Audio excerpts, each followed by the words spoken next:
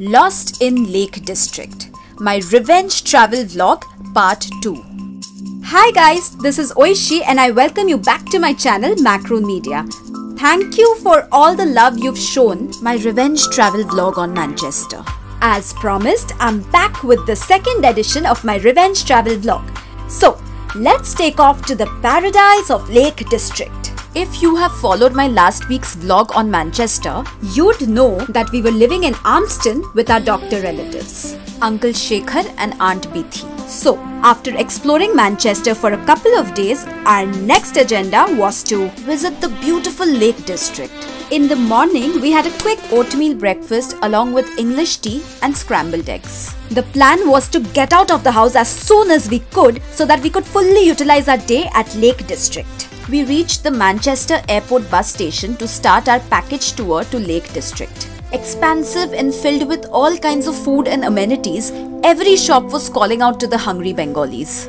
Cold cut sandwiches, yogurt parfait, acai bowls, cold beverages, coffee and cakes, salads and fresh fruit platters. Laden with food, we somehow hauled ourselves into the bus and geared up for the first exciting stop, Castle Riggs.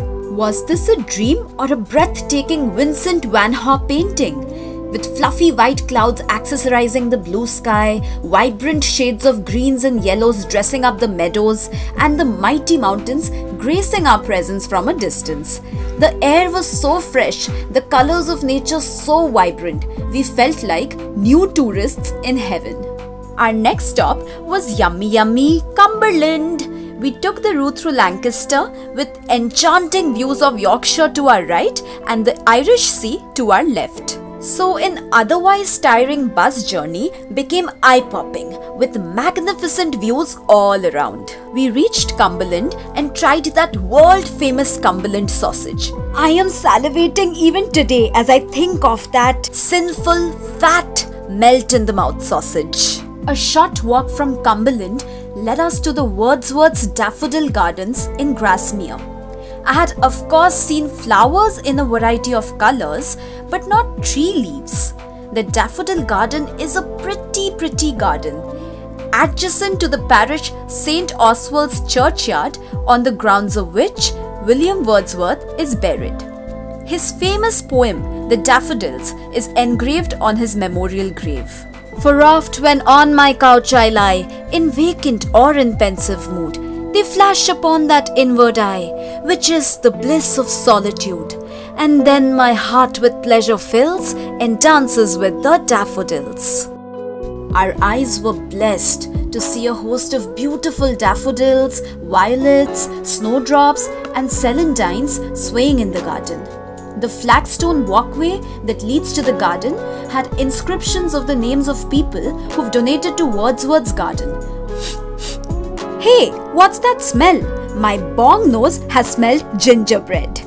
Joining the long queue, I bought Sarah Nelson's famous Grasmere gingerbread, a unique spicy sweet cross between a biscuit and a cake. Now we were heading to the Lake District National Forest. Dad insisted me to carry my denim jacket, but I was in the mood for being stubborn. Little did I realize then that I had to bow down to the even more resolute cold weather of the Lake District.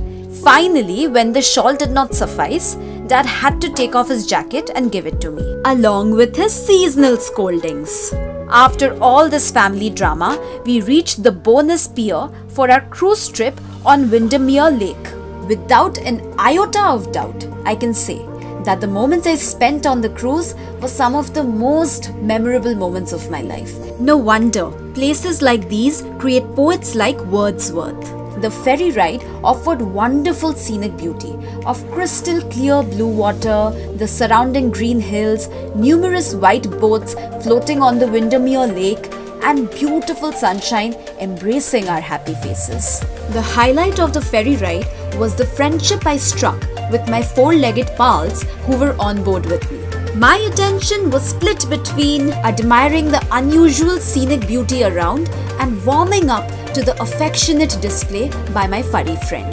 It's like both of us vibed instantly and shared a special connection that was inexplicable. I felt the English owner becoming insecure of our growing bond. So I had to befriend the owner as well to spend more time with my newfound friends. Before I realized it, the cruise trip was over and I was heartbroken to head back to Manchester without my four-legged friends.